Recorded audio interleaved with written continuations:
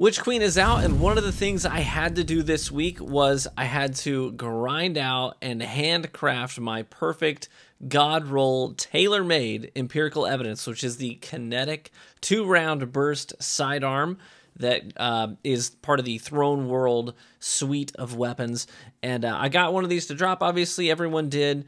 And I decided, you know what, I want to make this thing work. You know, I've always been a fan of the 2-round burst sidearms that were, you know, the aggressive 2-round burst sidearms like Breachlight, for example. I've used the brass attacks a lot as well. So really nice to have a kinetic one now that Breachlight has been sunset. And the perk pool on this one was interesting. I've seen a lot of people who are like, oh man, this is terrible. This is a really bad perk pool. I actually disagree. I think this is a really good perk pool for a handcrafted sidearm that you can tailor make to your liking. And I knew right off the bat what I wanted. Like looking at the perk pool, it's like, I know exactly what I want.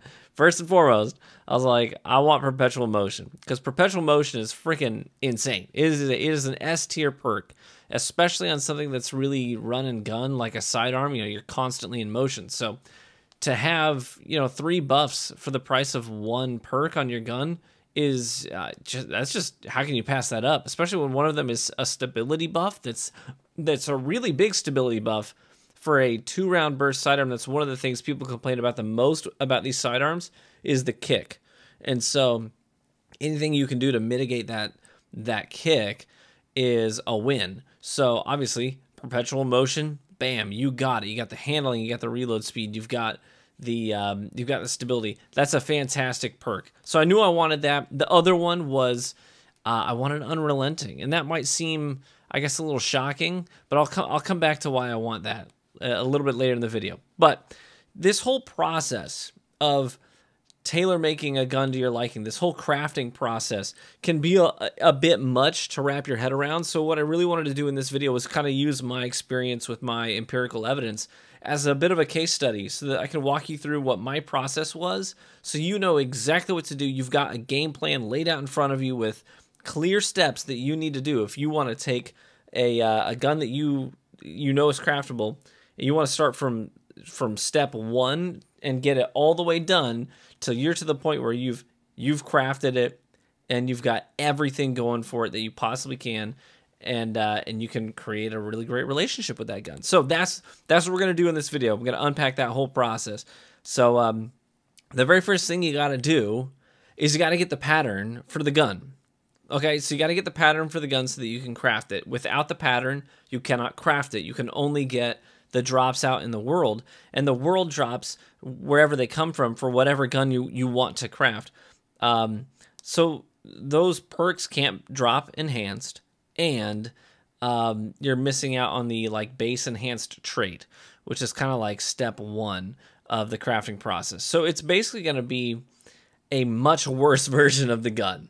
The ones that you get to drop out there in the world, like, they're supposed to sort of give you a taste for what the gun's capable of and what its perk pool includes, but they're just really bad versions of what these guns can be with a little bit of energy and effort. So keep that in mind. Like, if you got one of these to drop and you're like, I like it, but it's really not perfect, it could use more of this or more of that, just remember, it's just a worse version of what the gun is supposed to be. So any gun that you sort of kind of vibed with, you may as well try crafting a better version of it and taking it for a spin. So first thing you do is you get the pattern. How do I know how to get the pattern? That's a good question. A lot of people have been asking that question. Like, I want to craft the Throne World sniper rifle, but I don't know how to unlock the pattern.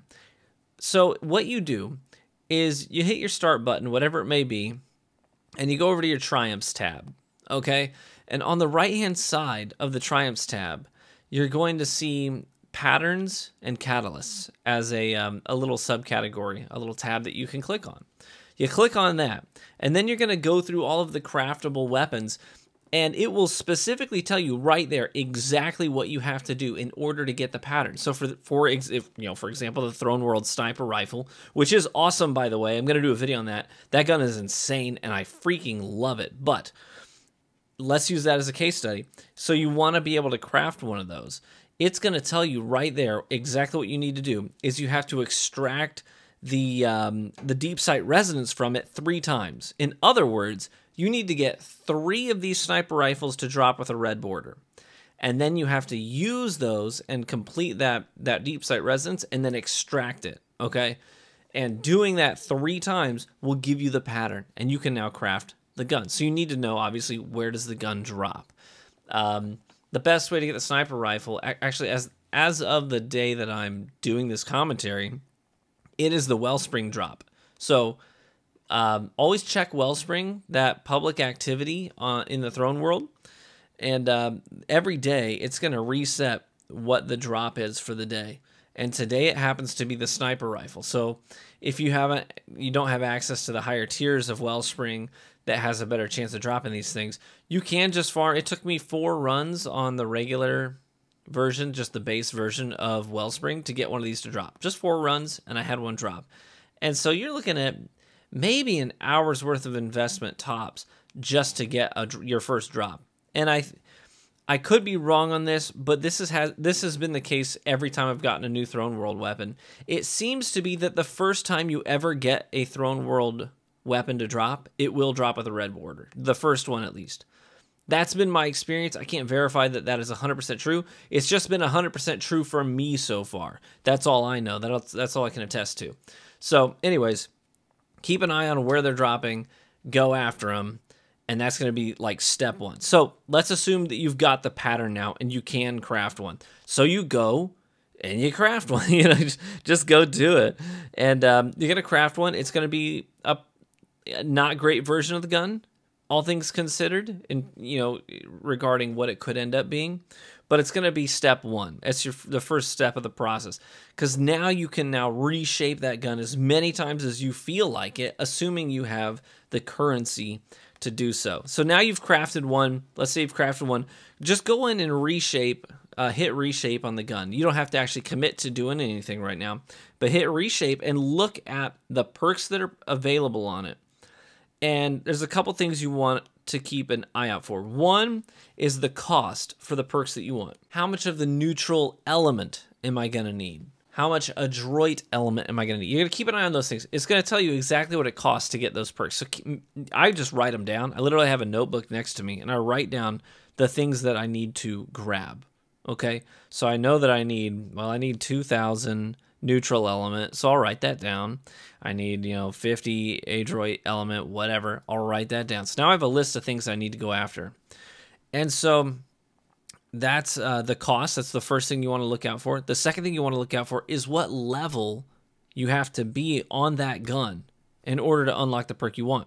It might say, in order to craft one with perpetual motion, you're going to need to get to level 14. Okay, so I guess I got to level this gun up to level 14 because I really, really want perpetual motion on this sidearm. So that's what I did. Trust me, the fastest way to do this is not in PvP. I know that with Catalyst, sometimes it counts for more in PvP if you complete, if you get a kill in PvP for a Catalyst while working on a Catalyst, it's going to give you a big chunk of progress as opposed to PvE. The trade-off is not worth it in PvP. It is not worth it. I tried it. It took 50 kills to level it up one time in PvP. So that's a tall order for an average person to get 50 kills on a gun just to level it up one time. Don't even bother. You want to go and do PvE activities. So activities will level it up. So if you have it equipped during an activity, you're going to get a chunk of XP towards that level. And obviously PvE kills on combatants. I found one of the fastest ways to do this. I literally put my headphones on. I put on Spotify and listened to music, and I went to the entrance of Grasp of Avarice, and I just killed stuff. I killed stuff for half an hour. Literally 30 minutes, I sat down, I killed stuff, and I got this thing leveled up all the way to 12 so that I could craft this with specifically the perks I wanted. I wanted Perpetual Motion and Unrelenting. So then, after I leveled it up, I go back to the crafting table. I reshape the gun. And by the way, to reshape it, you have to have it unlocked and not equipped. So always unequip it and unlock it before you go to reshape. Then you reshape it, and you're going to click on the perks that you want. Assuming you acquired the currency that you needed to craft those things, you craft it. And now you're going to hit reshape again. After you've now crafted it, you have the base enhanced trait. I went for stability. It's the first thing you select. And then I went with I picked like my barrel and mag options that I wanted. And the next thing that I did was I picked perpetual motion and unrelenting, and I crafted it. That's where we're at right now. The next thing I did is I went back in to reshape, and I looked at what the costs were for the enhanced versions of those perks, because that's the last thing that you need to do in order to get this gun fully maxed out and tailor-made. So I looked at, what does enhanced perpetual motion cost me? What level do I need to be at? What does enhanced unrelenting cost me? What level do I need to be at? I took a note of those things, and then I went and what I've been doing, by the way, I cleared out a bunch of space in my vault. Anytime I get a gun to drop with a red border, the first thing I do is I throw it in the vault. I have Destiny Item Manager pulled up, I drag it, I drop it in the vault, it's there. And so then whenever I want to craft a gun and I look at what the cost is for it, what I'll do is I'll then just pull up DIM and I'll look at those guns with the red border, and I will see what kind of essence I can extract from that gun, because it's not the same on every gun with a red border. Some of them are going to have a Droid element, some are going to have your energy element. You know, there's like 4 different kinds of elements that you can extract from it on top of the neutral element. So you want to look at what you're going to get out of those guns, and is it one of the currencies that you require? And then I'll pull out of the vault the ones that I need. I'll just do the math. Okay, well, if I need 2,000 neutral element, I've got 1,000 on me, so I need to pull this many guns out of the vault and go ahead and level up that red border, completed it, extract that essence, and I just do the same thing. I just, again, Spotify's on, headphones are on, I'm at the entrance of Grasp of Avarice, and I'm killing ads until I level these things up. If it's a heavy weapon, might I suggest you can do what I was just saying, Grasp of Avarice. Also, there is the, I'm spaced on the name of the Lost Sector. Lost Sector at the Cosmodrome. When you spawn into the Cosmodrome, you turn around and go backwards through those buildings, and you come out where if you're like a new light player, you come out of the wall and you fight that spider tank, right? That area there's, on top of those silos, you can jump up into a Lost Sector. The Lost Sector that's there, it's the one where you fight the giant servitor at the end. When you clear that Lost Sector and you open up the chest, it throws like 10 heavy ammo boxes at you. So if it's a heavy weapon, that's a great place to do it, because I'll just run through and I'll use the heavy to kill all the ads in the Lost Sector until I run dry. And obviously if I get more heavy ammo along the way, I'll use it. But then when you go and you open the chest, when you clear the Lost Sector, you get full heavy ammo again. Run out, run back in, start it all over again. That's a great way to level up the heavy ammo if it's a heavy weapon with a red border. Just a side note.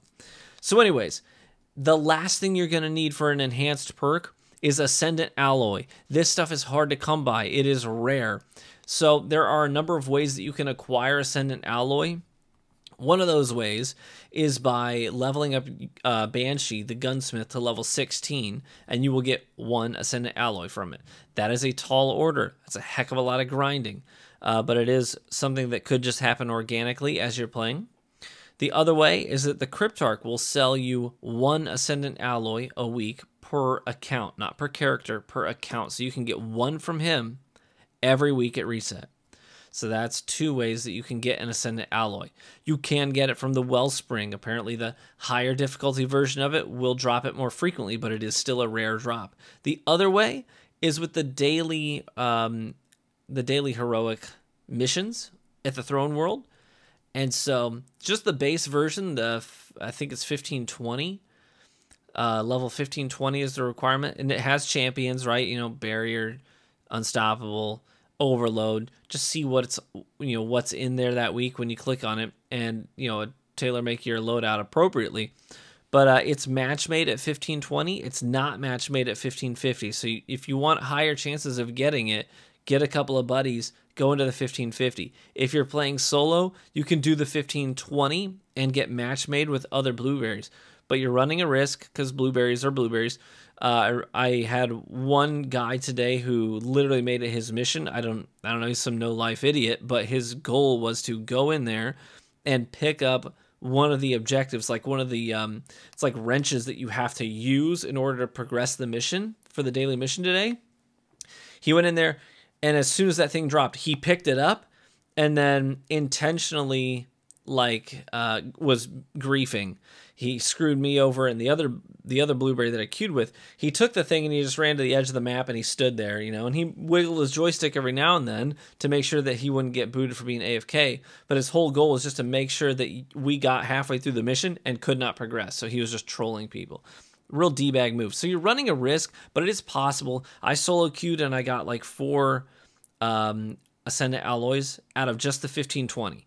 So it can happen. I would say for me it was like 1 every 4 completions. So it's a bit of a time sink because when you're running with blueberries to the 1520, usually it takes about 20 minutes on average, I would say. If you're running with a pre-made fire team and you guys know what you're doing, you can bang them out 15 minutes or less.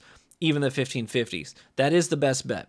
But anyways, if you want to send an alloy, I recommend doing the daily missions.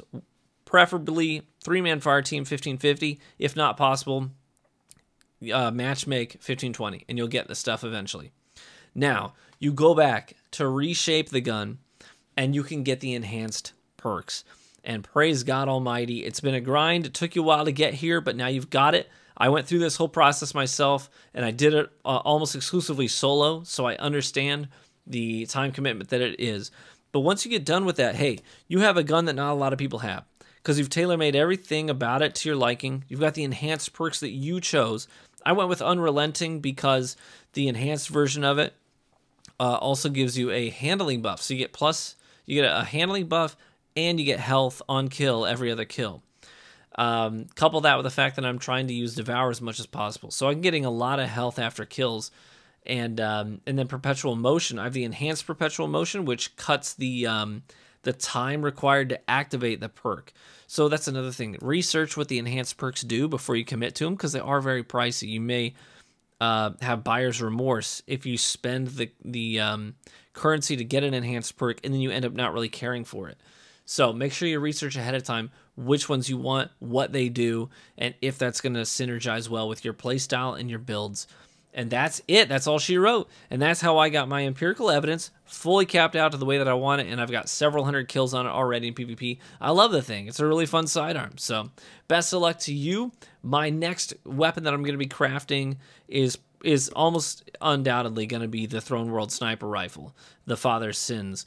That sniper rifle is just chef's kiss amazing, and I can't wait to show that thing off. But hopefully this was helpful, and hopefully you have a little bit of a game plan on how to get your guns up and running exactly how you want them. Thanks for watching the video. Be warm and well fed, my friends, and I hope to catch you in the Crucible.